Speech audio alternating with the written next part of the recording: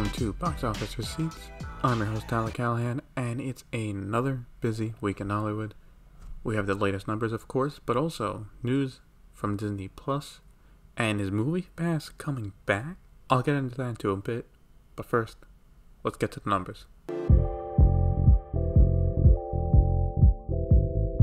Staying in first place for the second weekend in a row is Eternals with $27.5 million for a total of $118.8 million. Opening in second place is Clifford the Big Red Dog with $16.4 million for a total of $22 million. Should point out it did open last Wednesday, so that is why the numbers are a bit different. Dune came in third place with $5.5 million for a total of $93.1 million.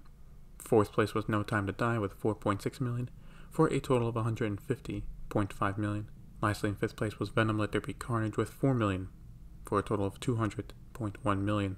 Okay, so Eternals held on pretty well with around a 62% drop. While it's not amazing, it also was not bad either, and right now has the legs to get to $150 million at least, and could finish in the $170 million range. For Paramount, Clifford did pretty well considering this was a late change in release. It was only a month ago they decided to release it now, so the marketing has been very start and stop. While it was questionable at times, it's now a lock. Dune will pass $100 million domestically and could finish around $110 million. No Time to Die has passed the $150 million mark, and Venom has finally, after 5 weeks, passed the $200 million mark domestically. This makes it the second film to do it this year, the first being Shang-Chi. With Eternals not being able to do it, the next and last film that will pass that this year is Spider-Man No Way Home. Also, while not in the top 5 anymore, I've been keeping an eye on anime films in America. My Hero Academia World's Hero Mission has passed 10 million. This puts it around 40 million for a worldwide total. Not bad, but it does not come close to Demon Slayer. Those numbers were insane. And right before we get to numbers from China, we did get an announcement that the current #1 movie in the world, The Battle at Lake Changjin, will be premiering domestically November 19th by CMC Pictures. While it's nice it will get a theatrical release, I doubt it'll do any big numbers for 2 reasons. First, most Chinese films here only get a limited release, not a wide release, and if they do get it, it's only for 2 to 3 weeks. Right now, it's not clear how many theaters will be showing it. Second, even if it gets a wide release, the subject matter will turn people away from it. China as the good guys, and America as the adversaries. Speaking of China, let's take a look at their numbers. Opening in first place was Be Somebody with 20 million. Opening in second place was Antia with 6.3 million. Third place was The Battle at Lake Changjin with 4.5 million for a total of 882 million. Fourth place was No Time to Die with 4.3 million for a total of 57.9 million. Lastly, in fifth place was Jungle Cruise, which opened at 3.3 million. So, not a great number for Jungle Cruise, but to be fair, it did do better than Snake Eyes. Not only that, but it also did receive better user reviews, with it having an 8.9 on Moyen. This is more of an issue that there have been HD streams since the movie premiered in July, thanks to Premiere Access, so anyone who really wanted to see it could have looked for any of those in the past few months. No Time to Die is holding well as it gets close to 60 million. Again, it won't pass Spectre's total, which was around 80 million, but finishing around 60-65 million is pretty good. Now let's look at the worldwide numbers. Eternals made 48 million for a total of 281.4 million. Venom Let There Be Carnage made 7.7 million for a total of 441.5 million. Dune made 6.8 million for a worldwide total of 351.2 million. Finally, No Time to Die has passed 700 million worldwide, and it is now only 12 million behind F9 for being the biggest Hollywood movie of the year. It will pass that in a few days, and we'll enjoy that title for about a month until Spider-Man No Way Home. Moving on now to the news from Hollywood, where there has been a lot going on this week, as I mentioned earlier. Follow-up from a few weeks ago, the IATSE has voted to ratify the new contract with the studios. This means the possibility of a strike is now over, and production will continue in Hollywood for another 3 years before things will have to be renegotiated. The vote was close enough that the delegate count being 256 to yes to 188 voting no. This shows that there are quite a few people not happy with the deal, so expect there to be a major push to improve it in a few years. Let's talk about new projects first. Deadline has the exclusive on this one, and that is an animated Dr. Seuss movie. Specifically, Oh the Places You Will Go. Not only that, but they already have a director attached with John M. Chu signing on to the project. For Chu, this is an interesting picture, as he would be the first animated film he ever directed, but as it mentions in the article, he told Warner Brothers years ago he would be interested in doing one. Well, now he has his chance. As for when this will be coming out, well, not for a while. And by a while, I mean sometime in 2027.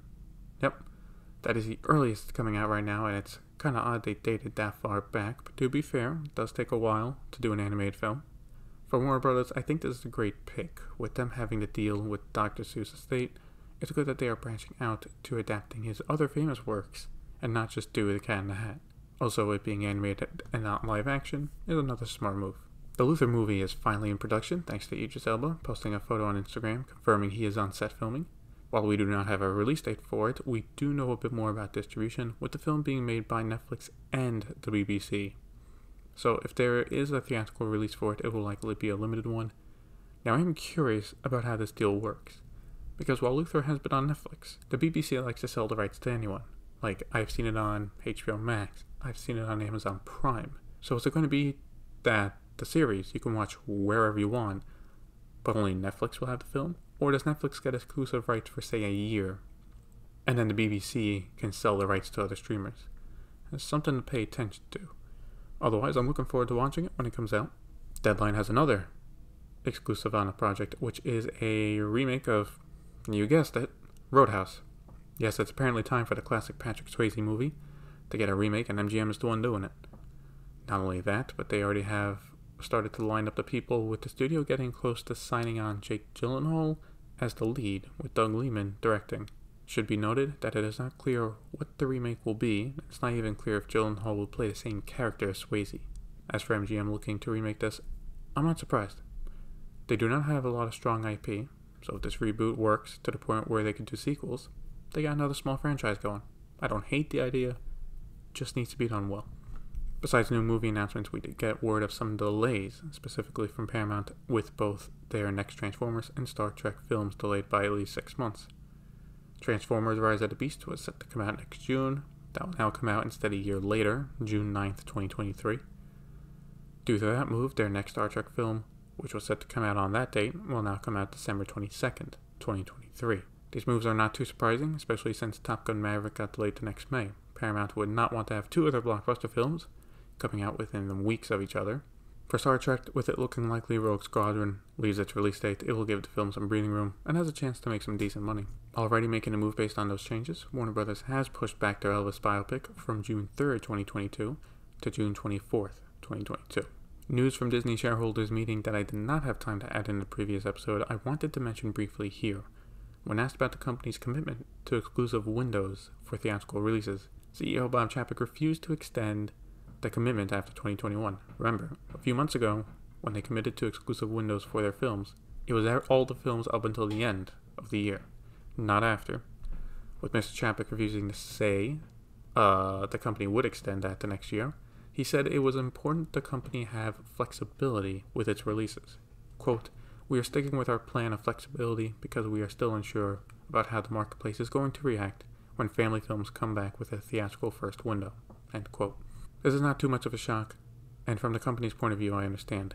While the Marvel films have been doing great so far, one aspect that has hurt them is the Fox releases, like The Last Duel. For them, that would have been a perfect film to have a hybrid release, as it catered more toward an older audience. As for families, we'll have to see what Encanto does in a few weeks to see how they respond to that. But the reason I bring up what he said is that what I said about theaters last week. Now is the time to innovate or risk dying, as the studios will not be there to help them.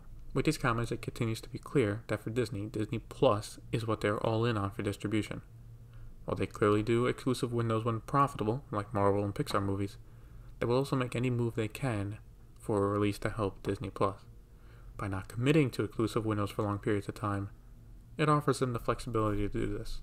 For new trailers this week, we got the big one, the final trailer for Spider-Man No Way Home, and yeah, if it can deliver, we're looking at the first billion-dollar movie since 2019. It's looking good. We also got a trailer for Downton Abbey, A New Era, which comes out next year. Finally, in adding to the 2021 Hollywood bingo card of things I did not think of, which includes the first round MCU movie, we got MoviePass trying to make a return. Co-founder Stacey Spikes was given ownership of the company, or what's left of it, by a New York bankruptcy judge this week. Why? Well, she placed an undisclosed bid for it, and it was enough for the judge to sign off on it. After this, Spikes did confirm to Business Insider that now she owns it, she is looking to relaunch it. In case you do not remember MoviePass, it was a too good to be true service that crashed hard. For only $9.99 per month, you could watch all the movies in theaters you want. Then it was a few per month. Then it was not the blockbuster on an opening weekend, etc., etc. Now for it to come back using MoviePass, well, it's going to need to pull off an amazing PR campaign to get people's trust. Right now, since they have been gone, AMC has built up A-List, which has done well so far, and Regal has their own version of it as well. So if I was MoviePass, I would focus on the affordability, but I assume, obviously, $10 would be too cheap, so say $15, $20. But the key point is that you're not tied to a theater. That's the key reason. If I was MoviePass, I'd tell them, look, with our card, with our service, you can go to any theater you want. Don't be locked into just AMC or Regal. Go to Cinemark. Go to a local theater. Go to any theater you want. Watch the movie you want. That's what I would do. You're not locked in anything. We'll see if they do it. We'll see how they try to bring themselves back.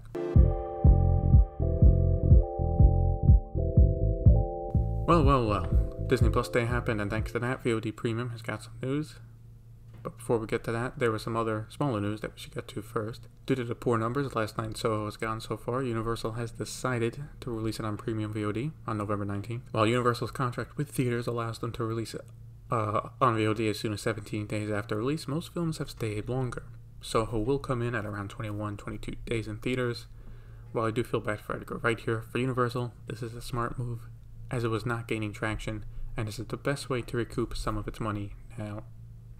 Deadline has another exclusive here, and that is about Apple TV Plus' new movie Finch, which premiered last weekend. While Apple did not release any specific numbers, Deadline is saying that the film has already become the most watched film on the platform, passing, well, Tom Hanks' last film, Greyhound. That's good for Apple TV Plus, and is likely the record will continue to be broken as they release more and more big films, but for now, Tom Hanks owns it. For Netflix, they just released their biggest film of the year, Red Notice, the $200 million film with The Rock, Ryan Reynolds, and Gal Gadot, and while reviews have been poor so far, it is delivering the numbers Netflix wanted. Under their new number system, which I will go over next week, on its opening weekend, Red Notice was watched over 148.7 million hours by subscribers, and it is the biggest opening for any Netflix movie so far. Will it be enough to do a sequel?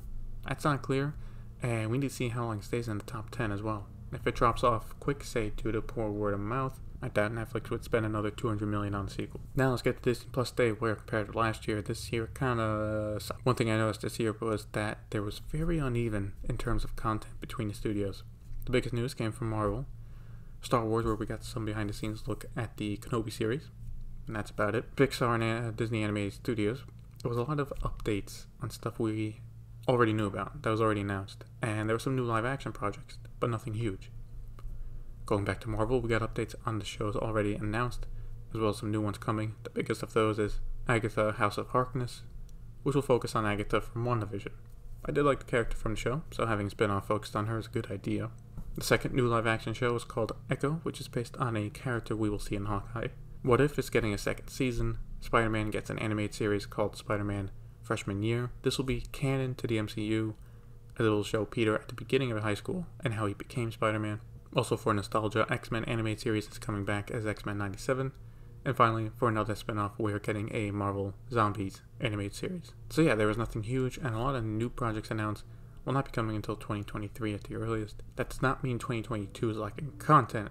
It's already looking better than this year because, besides Star Wars and Marvel content, you got stuff like the live-action version of Pinocchio with Tom Hanks. I wonder if, since a lot of these shows have been made during the pandemic, it's causing them to be hesitant about announcing new stuff as they plan more of it out. That's a likely scenario, and I hope it's the case, because if this is them putting their best foot forward, I don't think it's enough. And that's it for this week's episode of Box Office Receipts. Question for the episode is, did you see Red Notice over the weekend? And if so, what did you think of it? Let me know on Facebook, link to the page in the show notes. Thank you for listening.